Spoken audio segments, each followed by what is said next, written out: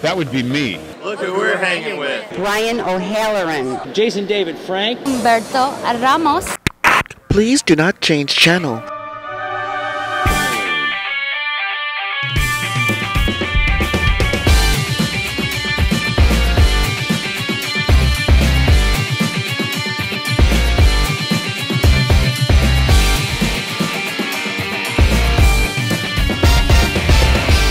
Hello, World Wide Web. Welcome back to the Hangin' with Web Show. I'm GW Pomichter. Thank you so much for logging on and tuning in. We hope you'll subscribe so you can see some amazing artists, authors, filmmakers, musicians, creators of all kinds. We are here hanging with author Siobhan Malany. Right? Did I get that right? You did. All right. First try even. I'm going to mess this next one up though because she is the author of Mehendi Tides. With that part I got. The tides I knew. Mehendi, that's 2 for 2. Yes. Okay, Mehendi Tides. What is this? Mehendi Tides. This Yes. is this book immerses you in India and Pakistani culture. Wow. It's based on a journey. It's a coming of age journey told from the perspective of an American teen. An American teen. As she travels to India and Pakistan. That's actually kind of neat because I think we have seen this story told the other way. Probably hundreds of times. So a different perspective, an unbiased perspective. Yeah, as we see teen journeys told from the perspective of immigrants to here. Yeah. But we don't often see the journey the other way. Right. What made you think to do this? So when I was a teenager, I actually went with a family, spent a summer there, and it's just the imagery and the family tradition and culture, it stayed with me. I wrote a little bit in college, I put it down, I picked it back up, and then started to write a fictional story around that. So it's. Have you always wanted to write? I've always been a writer, and I went into science as a career, but I've always been a writer as well. What science? Chemistry and biology. So she's smart. That's why it took a long time to write. She's very, very smart. But you can do both things eventually. I can't do both things. No. She can do both things.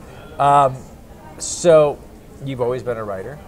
I have. Is this your first book? This is my first book. Your first published book? My Welcome first to the club.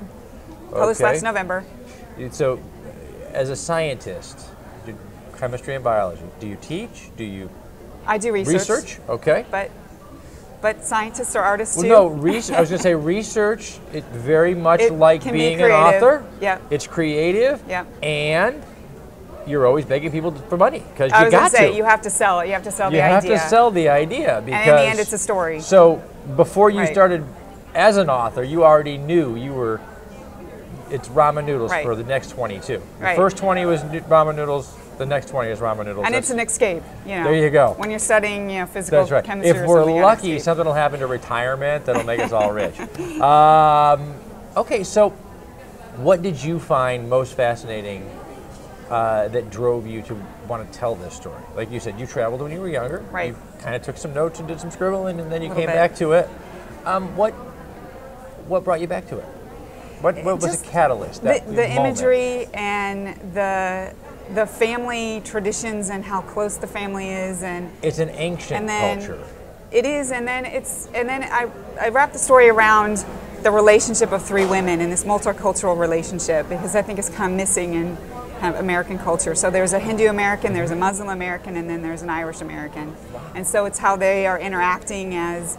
One is going through an arranged marriage and one is going through a loss, and so it's their 3 friends. And we get to see that. And then in the background, you have the story of the American teen's journey. So it's a 2-timeline story, 10 years apart. So there's a teenage story, and then their women are about 20s in their 20s. But it sounds like these characters are a catalyst to really dive into a culture. Right, and then you have the inspiration of the travel as they're really navigating life and family and tradition. And travel tends to do this because it shows us that our corner of the world is so small. Right. And there's so much out there to learn. And there's this grayness as they're going through all of the navigating these issues in life, and then of course India is so colorful, and there's the color red is very prominent, and that's where the Mehendi Tides, which is the dye that, the intricate designs they put on their hands, is the Mehendi. I did not know that. Coming from the henna dye. I learned something new. You learned something new. We learned already. We haven't even opened the book yet. Imagine what's going to happen when you buy that from Amazon or wherever. There are going to be links down below. You'll be able to file. So when you're writing this book, books are like our children. Right. We put a lot of heart and soul into them. You put a lot of yourself in a very passionate project. Favorite moment, favorite memory, something that popped up while you were writing the book that just said, yes, this is why I'm writing the book. There's a special character that I kept, so it's fictionalized, but there's a grandmother character that was really special. And so I kept a little bit of that, preserved that relationship, and so this and see, now they got that because everybody knows Grandma's universal. They're special, and Grandma's universally she didn't speak any English whatsoever, and so but there's this bond with the character, the teenager, and this grandmother, and so I kind of that was kind a of a good special moment thing for you. Yeah. And then in your own travels, most interesting place you've gotten to travel to? Croatia and Macedonia and that area of the world. Really? Yeah. Wow. Yeah, I've had a good opportunity to travel, and that's what I love. It's how travel shapes your perspective and friendship, and that's what kind of got me back to this book.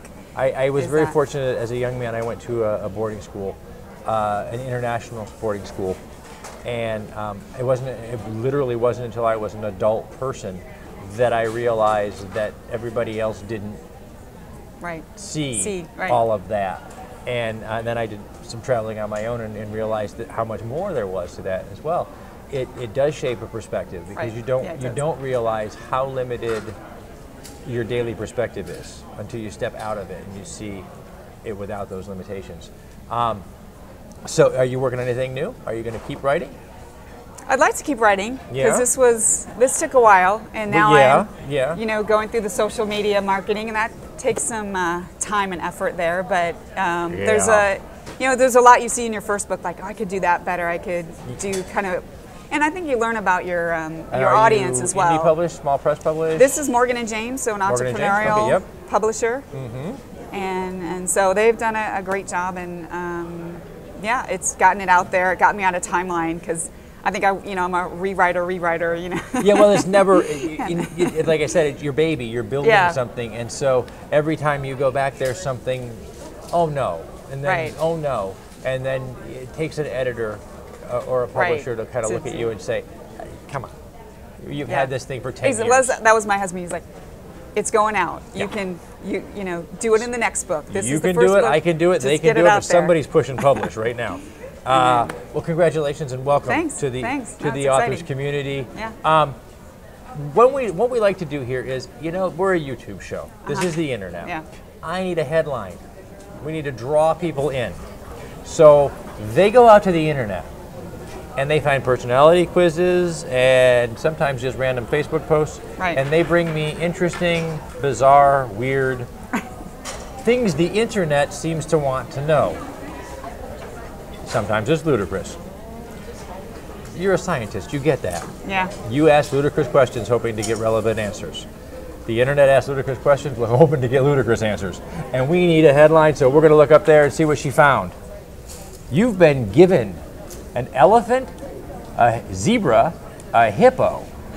You can't give it away or sell it. So what would you do with it? Well, first of all, we have to pick an animal. I'm going to be an elephant, a hippo, or a zebra. Which one do you want? The elephant. The elephant. She's going to have an elephant. You can't sell it or give it away. What are you going to do with it? There's a thing in the book where she has a dream of coming back from India that she's riding an elephant through New York City. I do not know how that happened. You managed to actually make that question relevant. No, actually, no.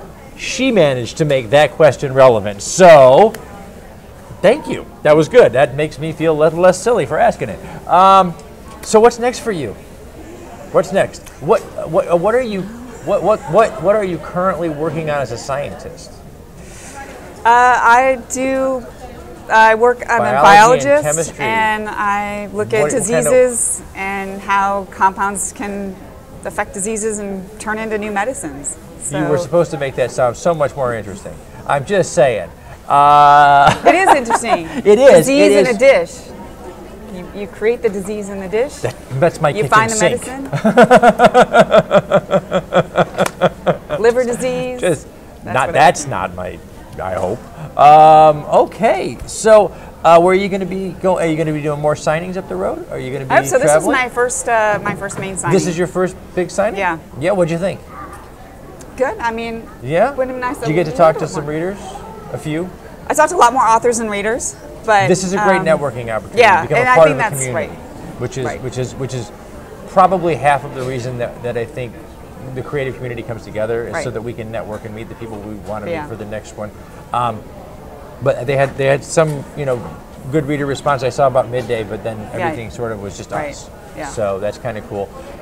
We're glad you were here, and she's going to hold that card up, and I'm going to have to say goodbye. And so that's what I'm going to do. But first, I'm going to thank our partners and our friends at Famous Faces and Funnies, Something You Need Magazine, Krypton Radio, Off the Chain Radio with author Yvonne Mason, Space Coast Comics, and Asylum Convention Entertainment Services.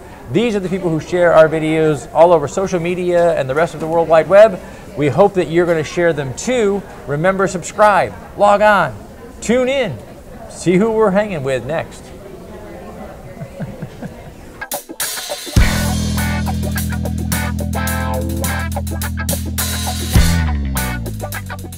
Wow.